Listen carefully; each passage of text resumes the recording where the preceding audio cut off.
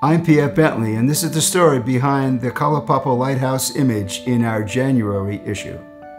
I had shot all the other lighthouses for the story and standing by to see if Kalaupapa would welcome anyone or continue to keep the peninsula closed due to COVID. Usually, I contact the appropriate people in Kalaupapa, get clearance, and make the easy 5-minute flight from topside, as the rest of Molokai is called. As deadline loomed and no indication that Kalaupapa would open anytime soon, I secured a boat charter from the other side of the island. I wanted afternoon light hitting what is the tallest lighthouse in Hawaii. The afternoon is also the windiest and choppiest time of day in the channel.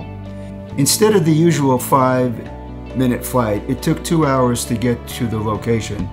I had 30 minutes to shoot as the boat was bobbing vertically in 7-foot seas, and then we rowed 2 hours back before nightfall. On the way back, we did make a slight detour to go through a hidden water cave. As it turned out, it was nicely the only image in the story that was shot from the ocean looking back to shore.